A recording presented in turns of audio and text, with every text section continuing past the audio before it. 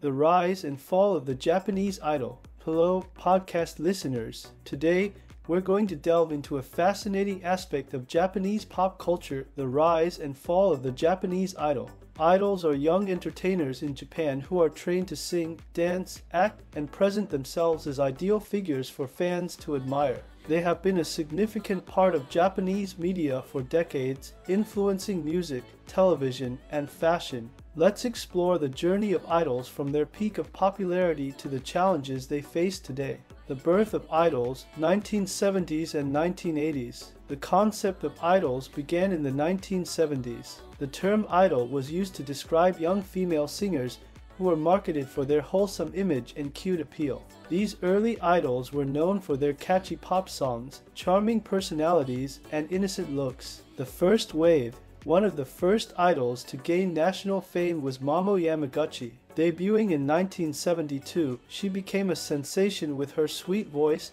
and girl next door image. Her success paved the way for other idols, and soon, the concept became a significant part of Japanese entertainment. Alongside Mamo Yamaguchi, idols like Saori Minami and Junko Sakurada also emerged, each bringing their unique charm to the forefront of the industry. The Golden Age. The 1980s is often referred to as the Golden Age of idols. This era saw the rise of iconic figures like Seiko Matsuda and Akina Nakamori. These idols not only dominated the music charts, but also starred in TV dramas, commercials, and movies. Their influence extended to fashion, with fans imitating their hairstyles and outfits. The media played a crucial role in promoting these idols, creating a cycle of constant exposure and adoration. Other notable idols from this era include Shizuka Kudo, who was known for her distinctive voice and fashion sense, and Yoko Minamino, who starred in popular dramas and movies. The Idol Machine, 1990s to 2000 seconds. By the 1990s, the idol industry had become more systematized.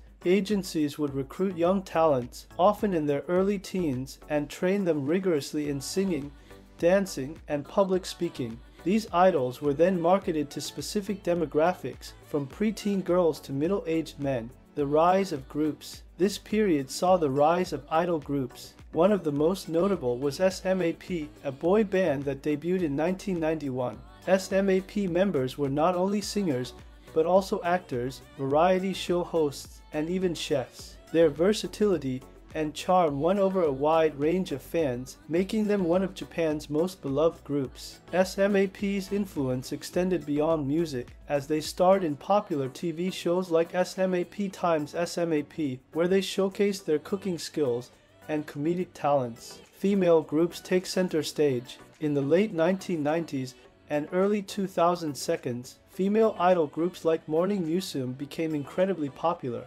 Morning Musume's unique concept of rotating members kept the group fresh and relevant. Their infectious pop songs and elaborate performances captivated audiences nationwide. Morning Musume's success led to the creation of Hello Project, an umbrella group for several female idol groups, further expanding the idol landscape.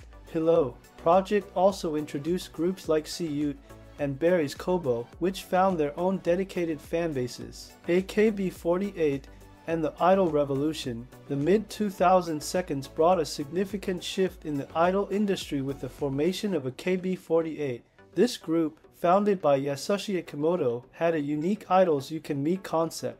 AKB48 members performed daily at their theater in Akihabara, Tokyo, allowing fans to see them up close. The group also held handshake events, where fans could meet and interact with their favorite members. AKB48's business model was revolutionary. It created a deeper connection between idols and fans, fostering a loyal and dedicated fanbase. The group expanded to include multiple teams and sister groups in different cities and even overseas. This period marked the peak of idol popularity, with AKB48 dominating music charts and media. Sister groups like SKE48 in Nagoya, NMB48 in Osaka, and HKT48 in Fukuoka followed the same successful model, broadening the reach of the idol phenomenon. Johnny's Jr. and boy bands. On the male idol front, Johnny's and Associates continued to produce successful groups. Besides SMAP, groups like Arashi, Cat Ton, and Hey Say Jump became household names. Arashi, in particular, achieved immense popularity, becoming one of the best-selling music artists in Japan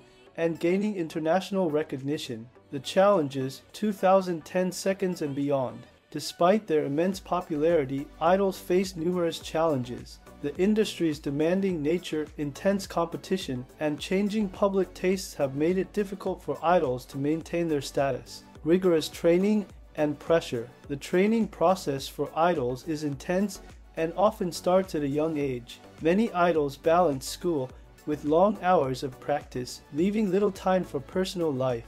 The pressure to maintain a perfect image can be overwhelming, leading to physical and mental health issues. Stories of idols collapsing from exhaustion or suffering from anxiety are not uncommon. The rigorous schedules and high expectations placed on idols contribute to burnout and, in some cases, early retirement. Scandals and privacy issues. Idols are expected to uphold a squeaky clean image, but this can be incredibly challenging. Any scandal, no matter how minor, can significantly damage an idol's career. Relationships, for instance, are often forbidden or kept secret to maintain the illusion that idols are available to their fans. When scandals do arise, they are sensationalized by the media, leading to public backlash and, sometimes, the end of an idol's career. High-profile scandals, such as those involving Minami Mainjishi of AKB48 and Erika Sawajiri, have highlighted the harsh realities of idol life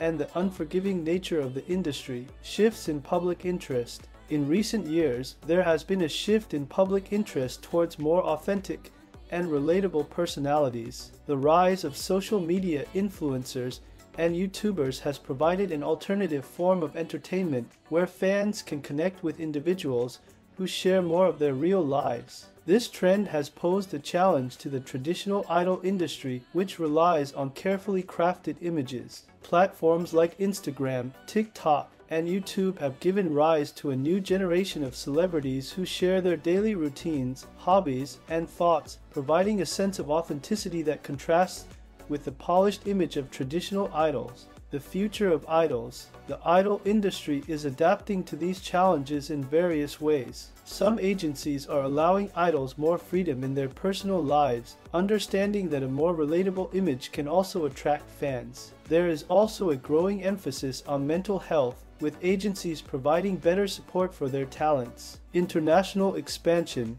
Japanese idols are increasingly seeking international audiences. Groups like BABYMETAL and Perfume have found success abroad, performing at major music festivals and embarking on international tours. This global reach provides new opportunities for idols to grow their fanbase and explore different markets. BABYMETAL's unique fusion of heavy metal and idol pop, combined with their elaborate stage shows, has garnered a dedicated following worldwide, while Perfume's futuristic pop sound and high-tech performances have captivated international audiences. Digital platforms. The rise of digital platforms has also changed how idols interact with fans. Social media, live streaming, and online events have become crucial tools for maintaining fan engagement. These platforms allow idols to share more of their personalities and everyday lives, creating a more genuine connection with fans. Virtual concerts, fan meetings via video calls, and exclusive online content are becoming increasingly popular, enabling idols to reach fans even during global events like the COVID-19 pandemic. Evolving concepts. New idol groups are experimenting with different concepts and themes to stand out in the crowded market. Some groups focus on specific niches, such as anime or gaming, while others promote unique messages, like environmental sustainability or mental health awareness. These evolving concepts help attract diverse audiences and keep the idol culture dynamic. For example, the virtual idol group KDA, featuring characters from the video game League of Legends, has gained international fame, blending gaming culture with music and performance. Similarly, the group Bish markets itself as an anti-idol group, breaking away from traditional idol norms and appealing to a broader audience. The rise and fall of the Japanese idol is a story of evolution, adaptation, and resilience. From the charming solo idols of the 1970s to the powerhouse groups of the 2010s, idols have continually captivated audiences with their talent, dedication, and charisma. Despite the challenges they face, idols remain a significant part of Japanese culture, evolving with the times and finding new ways to connect with fans. As we look to the future, it's clear that the idol industry will continue to change and innovate. Whether you're a longtime fan or new to the world of idols, there's always something exciting happening in this unique and fascinating aspect of Japanese entertainment. Thanks for listening, and stay tuned for more insights into the world of Japanese pop culture.